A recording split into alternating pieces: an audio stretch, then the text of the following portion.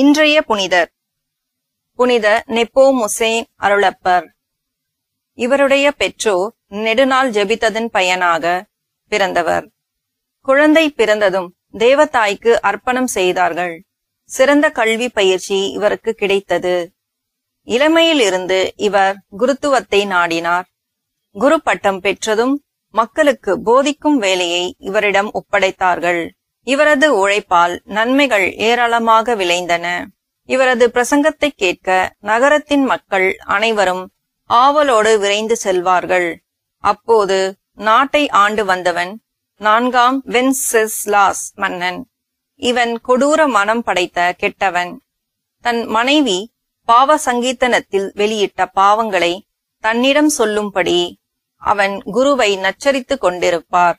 அவர் மறுத்தமையால் சிறையில் வைத்து அவரை வதைத்தான்.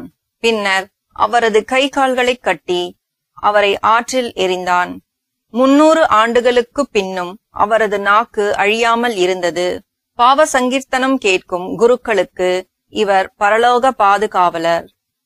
ஜெபம். பாவ சங்கீர்த்தனம் கேட்கும் குருக்களுக்கு பரிசுத்த ஆவியே உமது ஒளியை நிரம்ப கொடுத்தருளும்.